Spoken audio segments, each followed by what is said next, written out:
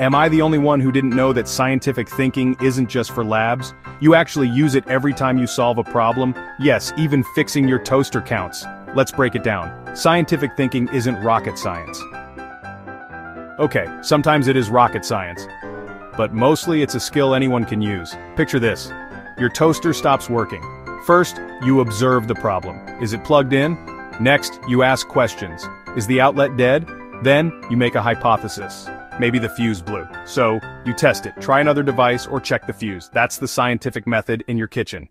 But it goes further. Reading the news, don't just accept wild claims.